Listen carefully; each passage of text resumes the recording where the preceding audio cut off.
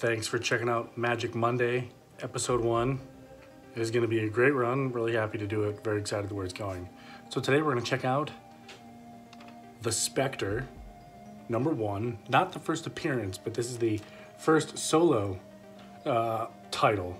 And this came out in December of 1967. And it starts off with an ambassador of some kind, and he is headed to Switzerland, and he's going to sign a treaty that's going to prevent World War III. They don't call it World War III in the story, but for this case, I'm going to refer to it as World War III. So on his way to the limo, before he gets there, he is actually shot by some kind of assassin. He gets rushed to the hospital. The doctors do what they can to try and save him, but out of nowhere, he gets off the operating table, runs down the street, robs a costume shop to dress like a pirate, and gets in a car, drives off. He's chased by none other than Jim Corrigan, aka the Spectre, in a police chase, and they make it to a park where there is a really big statue, and Jim Corrigan gets knocked out. This pirate-possessed person, who at this point is obvious it's not the same person, he's being possessed by something, is going to kill Jim Corrigan by slamming this statue on him, but he's intervened by the Spectre.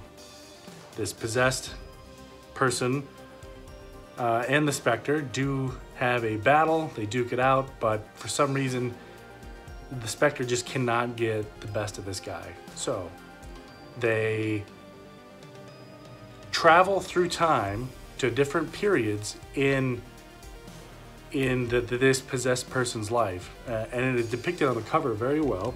As you can see, he is a pirate, he is some kind of knight, he looks like he's a Roman soldier, and they're all fighting the Spectre. So they travel to different periods in humanity and to different events that are important to humanity, and they continue the fight. The Spectre realizes he can't beat him for whatever reason in time, so he decides to go into purgatory, so to speak, find the ghost of this possessed person, and essentially punch the ghost. And that's exactly what happens. The ambassador is brought back to the hospital, makes a full recovery. Cut to Jim Corrigan's apartment. You see the ambassador did make it to Switzerland.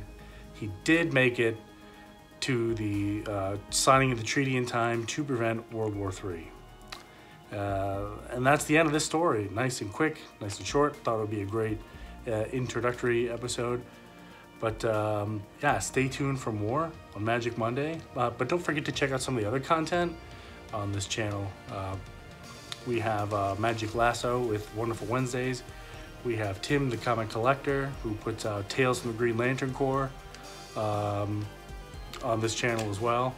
And we also do the Fanboys and Retro Review on a rotating basis, and I'll put the links to those channels down below in the description.